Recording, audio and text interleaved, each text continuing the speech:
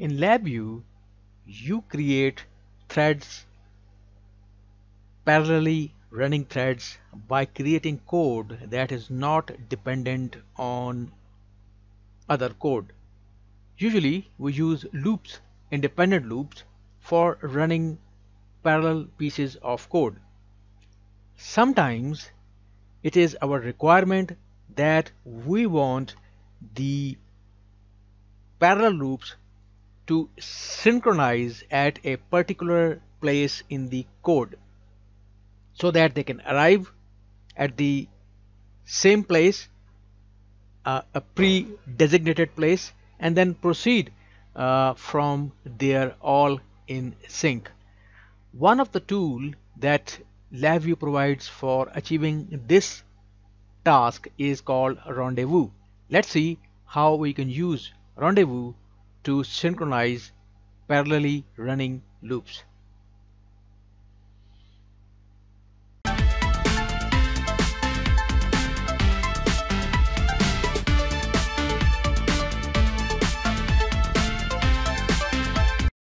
So let's write code for our parallelly running loops that we want to synchronize. Let's create a loop.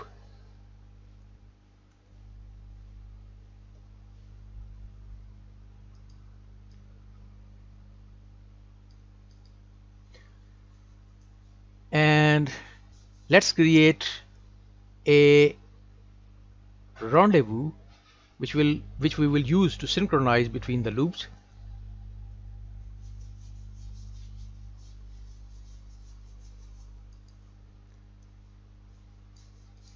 Let's create an error in.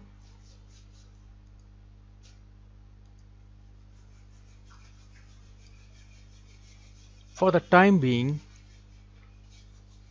let's create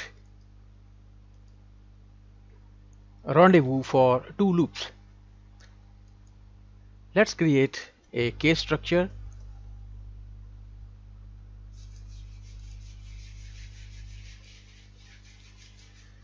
Let's create a shift register.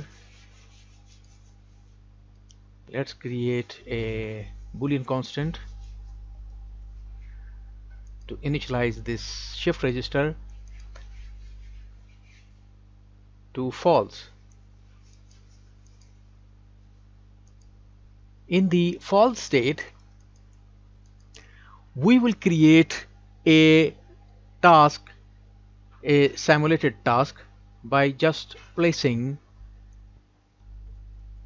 wait function, and for the first loop, let's say we want to wait for 1000 millisecond. This will be the job that this task is doing busy. Then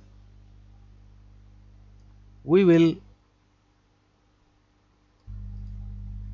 go to the true case of this loop. Let's create some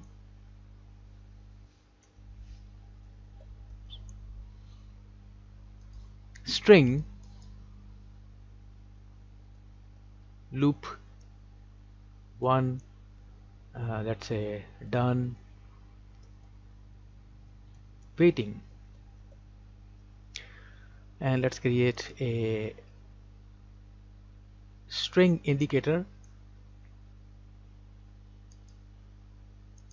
for displaying this text. Let's call it loop 1.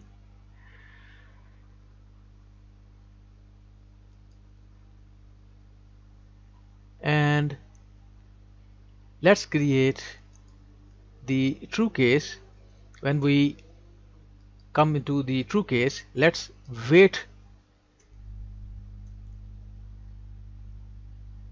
at rendezvous.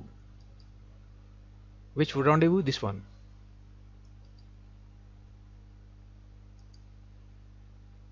Let's pass the error wire. Then when we are done, Let's pass this shift register through.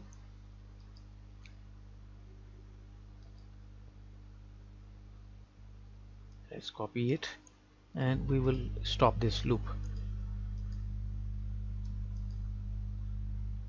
Let's create a constant.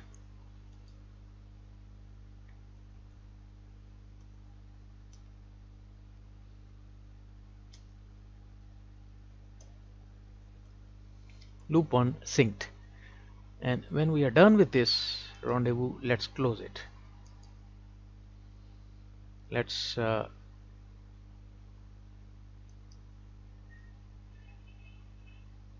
destroy rendezvous and pass the error wire.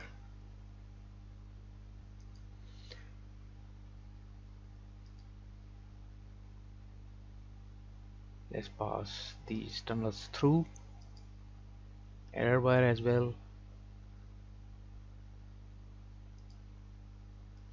and we will not stop the loop in this case.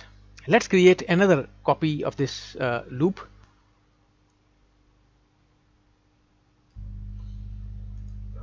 Let's pass the initializer to false.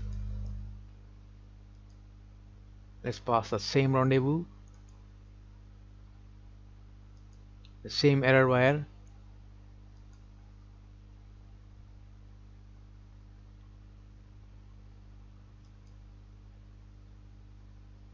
and in this case let's connect this error wire, since we will not be passing this through but to this conditional terminal. If error occurs, and the error will occur when this rendezvous is destroyed, then we will close this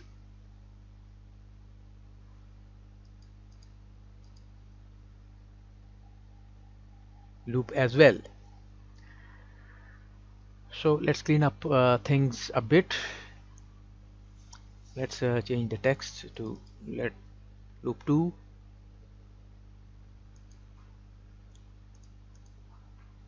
Let's increase the time to, let's say, simulate a task that requires more time for this loop to complete. Let's create an indicator. Let's clean up the diagram.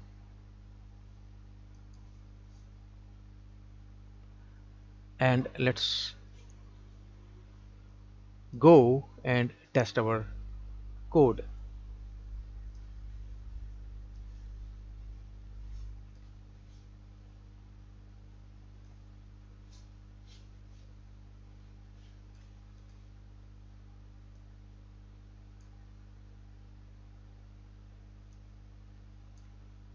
So let's run the VI.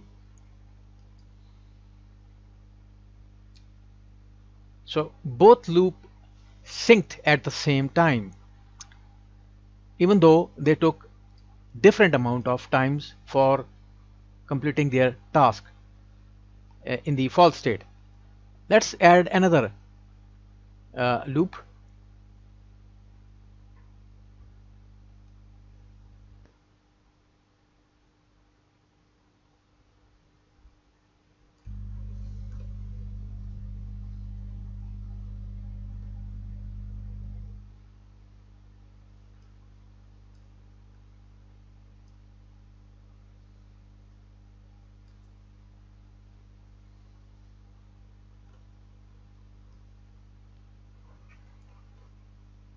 Let's initialize it to the same false. Let's pass it the rendezvous reference, and let's increase the number of loops to synchronize to 3. Let's pass it the same error wire,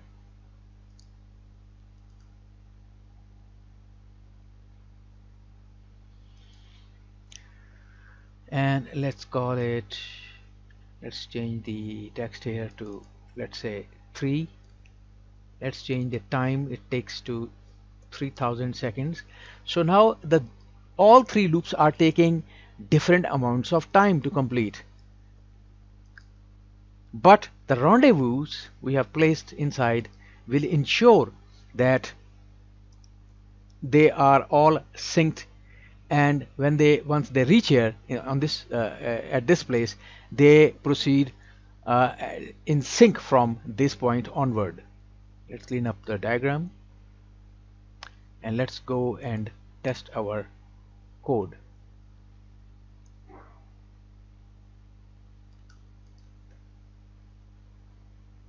Let's run the code. So one loop is done, second is done, and all three are synced at the same time. So in this manner we can sync loops running at different rates to meet and then proceed at the designated point in our coding. Thanks for watching.